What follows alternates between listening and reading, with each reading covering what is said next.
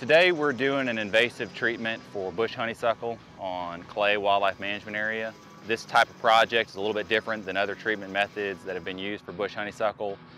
The main difference is we're using a helicopter instead of using foliar spray or cut stump treatments. This project is roughly 600 acres in size with an additional 400 acres off the WMA on private property. So we're using a helicopter today because a helicopter gives a few advantages over some other treatment methods. One of the main advantages is it's very cost effective to use a helicopter compared to using ground treatment methods. A helicopter also allows you to take advantage of a narrow window when all the native vegetation is dormant and the bush honeysuckle is still actively growing, which gives you the opportunity to treat it when you don't have to worry about overspray killing other plants.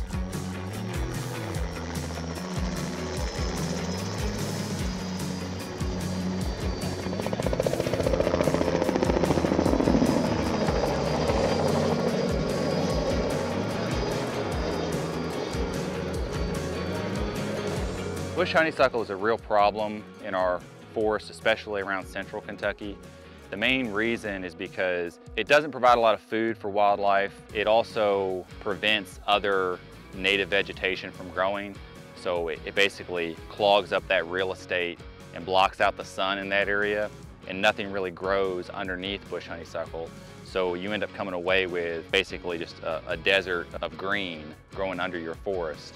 And those conditions, there's a few animals that will eat the fresh leaves. Deer will nibble on it a little bit, but for the most part, it doesn't provide very good habitat compared to what could be growing there if there was more sun able to reach the ground.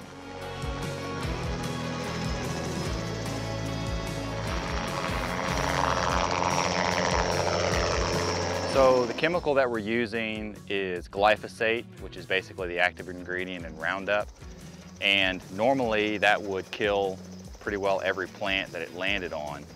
The advantage of spraying within this narrow window is we're in the late fall, and the only plants that are still actively photosynthesizing are plants that are not aligned with our growing season. And because of that, the bush honeysuckle and other invasive species are still green and photosynthesizing and can accept that herbicide, whereas our native vegetation is for the most part dormant. This is a practice that's been used in other states for at least 10 years. Illinois and Missouri have both used it for a long time, and they've seen great success and no negative impact on the wildlife or the native vegetation in the areas that they're treating. There's a lot of other ways that bush honeysuckle can be treated.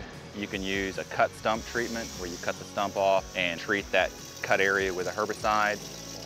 A foliar treatment where you're basically just spraying herbicide over the top of the plant. And there's also a basal bark treatment that you can do where you apply herbicide just to the base of the stem to kill the plant.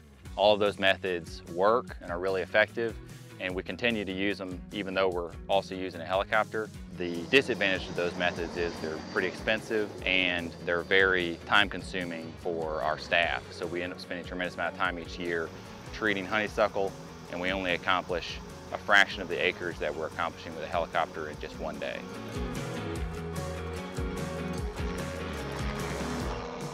So the work that's going to be done today will be, they're going to treat 600 acres of clay WMA today using the helicopter.